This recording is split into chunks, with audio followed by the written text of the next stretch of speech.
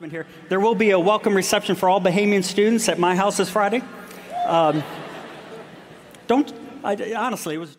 And that eventually became the Bahamian diet. So that was another chapter in his life. He started getting very much involved with nutrition. From the hot Bahamian sun as we put our gear together. After years of anticipation, I get my first glimpse of the cave. Individually with Argentine President Macri, Chilean Foreign Minister Rivera, and Bahamian Foreign Minister Henfeld. In Ecuador on July 20th. The power of the silver screen to bring us closer together. The child of Bahamian tomato farmers. Poitier once called